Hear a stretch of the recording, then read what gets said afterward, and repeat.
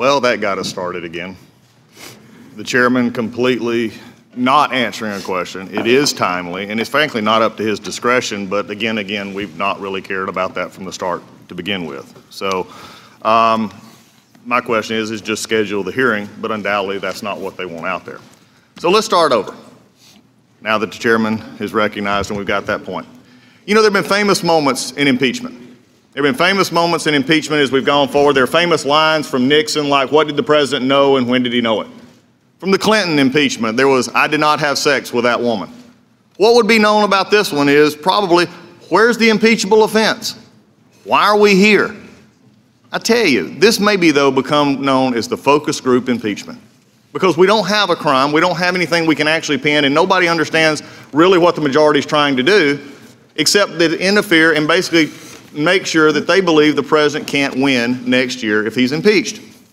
The focus group impeachment takes words and then takes them to people and say, how can we explain this better? Because we don't have the facts to match it. A focus group impeachment says, you know, we really aren't working with good facts, but we need a good PR move. That's why we're here today. This is all about, as I said last week, a clock and a calendar. And it really became evident to me that this was true because last Wednesday, after we had a long day of hearing here, the next morning, before anything else could get started, the Speaker of the House walked up to the podium and said, go write articles of impeachment. She just quit. She just stopped. Go write articles of impeachment. I appreciate that the majority practiced for 2 days this weekend on this hearing. I appreciate that the fact that you got to try and get it right to try and convince the American people of your problem, but your speaker's already undercut you. She took the thrill out of the room. You're writing articles of impeachment. Why couldn't we just save that time today, and if you're going to write the articles of impeachment, go ahead and write them? Well, there's probably a reason for that. Because the chairman laid out some amazing claims, none of which I think after this hearing today, the American people can honestly look at and see that there is overwhelming evidence, there is a proper reason he abused this power, because as the Speaker, another statement she said, that to do impeachment you have to be so compelling and overwhelming and bipartisan, all of which we are not. So why not? Why are we here? Well, I think we can do this. Let's look at the three things that typically are associated with making your case for a crime. Let's do it against what the majority has said. I think they have motive, they have means, and they have opportunity. What's their motive? It's November 2020. It's been said over and over and over again. The chairman said it again this morning. It's been said all along that we have to do this because if we don't impeach him, he'll win again next year. The reason is shown as clearly as last week on the jobs report in the economy. And as I had a man come up to me in the grocery store this weekend, he said, keep doing what you're doing. He said, I've never seen an economy this good. He said, people are working, people are being taken care of, and this is just a fatal distraction on a president that they don't like. Motive is easy. November 2016, they lost. January 2017, just a few minutes in, the Washington Post confirmed what every Democrat had been talking about. Now's the time for impeachment. We see tweet after tweet saying, now let's get at it. It's amazing that they start with impeachment and then they spent 2 years trying to figure out what do we impeach him on? Well, the means became what we see now. The means is to always talk about impeachment, to always say this president's doing something wrong, to say he is illegitimate, as the chairman has said before, that he's not even a legitimate president. Is to constantly tear down at a president who is working on behalf of the American people. The sham impeachment, when we go through this, I think the chairman said something that was interesting. He said that a president should not be above the law and should be held accountable for the oath of their office. I think Congress ought to be held accountable for their oath of office as well, and not to do what we're doing right now, and that is run a process that doesn't fit fairness or decorum, to run a process and a fact pattern that you're having to force against a president you don't like. But what was the opportunity? The opportunity came last November when they got the majority and they began their impeachment run. They began in the process, even as selecting the chairman said that I would be the best person for impeachment. This is November of last year. Before we had any hearings, before we had even were sworn in to this Congress. For anyone, the media or watching on TV or watching in this room, for anyone to think that this was not a baked deal is not being honest with themselves. You see, presumption has now become the standard instead of proof. It should cause anyone to begin to question, because the entire case is built on a presumption, or as we found out last week from 3 scholars, that inference is okay. If you just infer that that's what they mean, then we'll take that. That was an interesting line. You know, it was interesting. They made their whole case built on Gordon Sondland. You're going to see that a lot today.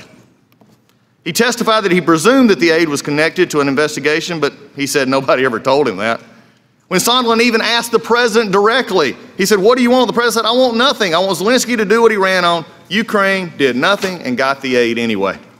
But you know how I know that this is also a problematic experience? Just look over the past 3 weeks. When the chairman of the Intelligence Committee, who, by the way, is absent today, I guess he can't back up his own report, but he started his own hearing by making up the factual call. When he made it up, he started the fairy tale that we're having today. If you can't even put the transcript in the right context, just read it. Chairman Schiff couldn't even read the transcript. He had to make it up, because if he didn't make it up, it didn't sound as bad. It didn't sound as bad. He said, listen, he said, let's make up some dirt. That's not what was said. The transcript, the chairman misled the American people. As an attorney, as a chairman, as a member of Congress who swore an oath to tell, basically to be honest with the American people and to uphold the Constitution, that was such a massive malpractice I've never seen. Because you know why? Again, they don't care about what actually was in the transcript. They don't actually care what happened. And we heard last week from witnesses, they don't even care that the aid was released. They're simply looking at the facts to make it fit their narrative. But what else happened? You know, this is also the Chairman Schiff who also said that he had seen collusion in plain sight. That it was already there before the Mueller report ever came out, that all of this was going to happen. But you know, I guess maybe I might need to just not stop commenting on Chairman Schiff and his guidance, because I may end up on the next phone records subpoena as we go forward. You see, we've taken a dangerous turn in this Congress. Subpoenas are fine, properly done, and should be done properly, but they should never be at the expense of a political vendetta. Professor Turley testified last week, presumption is no substitute for proof. The current legal case for impeachment is not just woefully inadequate, but in some respects dangerous and the basis for impeachment of an American president. Today, what we were supposed to get was like I love my friends on the majority of this committee said Mueller. When we got the Mueller report, it didn't go real well. So we had a lot of hearings, didn't go real well. Then we finally got Bob Mueller, and they said this is going to be the movie version. In fact, what happened, they did, my colleagues on the majority had live readings from Capitol Hill. They made dramatic podcasts. They even wrote a comic book rendition that breathed life into the Mueller report, and it didn't work. So they brought Bob Mueller. This was the movie version. They told us Robert Mueller's testimony would be the thing that people watched and would be convinced. Guess what? They wasn't convinced. In fact, it fell flat. But you know, today, I guess, is the movie version of the Schiff report. Except one thing, the star witness failed to show up. Mr. Nunez is here. His staff is here. The leading headline is there, Schiff report. But where's Mr. Schiff? In Mueller, Robert Mueller testified. The Ken Starr report, Ken Starr testified. The author of the Schiff report is not here. Instead, he's sending his staff to do his job for him. I guess that's what you get when you're making up impeachment as you go. So as we look forward here, there's going to be plenty of time to discuss the factual case for this and the statements that are not being made. What is very detrimental to me, though, is this. This committee is not hearing from a factual witness. This committee is not doing anything past hearing from law school professors and staff. We've not been given, the chairman said something about the president not being able to come. Show me where he would actually have a proper process in this that's not talking to staff and not talking to law school professors, when we could actually have witnesses that would be called by both sides. But I want to say this in ending. I love this institution.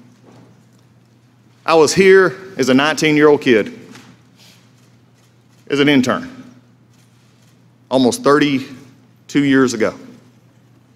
This institution, as we see it today, is in danger. We see chairmen who are issuing subpoenas for personal vendettas. We see committees, such as the Judiciary Committee, that has held many, many substantive hearings, has been the very center point of impeachment, being used as a rubber stamp because we get not our marching orders from this committee and what it should be doing, but from the Speaker and the Intelligence Committee Chairman. We're not able to do what we need to do because we're a rubber stamp. I love this institution, but in the last 3 days, over the last 3 or 4 days, I've seen stuff that just bother me to no end and should bother everyone.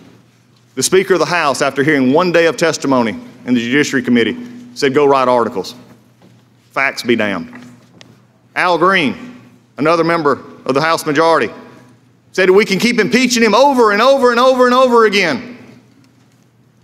Adam Schiff, when he told us he wasn't going to come, instead hide behind his staff, he also told us that we're going to keep investigating because they know this is going nowhere in the Senate and they're desperate to have an impeachment vote on this president. The economy is good, job creation is up, military is strong, our country is safe. And the Judiciary Committee has been relegated to this. Why? Because they have the means, they have the motive, and they have the opportunity. And at the end of the day, all this is about a clock and a calendar, because they can't get over the fact Donald Trump is president of the United States and they don't have a candidate that they think can beat him. It's all political. And as we have talked about before, this is a show. Unfortunately, today, the witness who is supposed to be the star witness chose to take a pass and let a staff answer for him. With that, I yield back.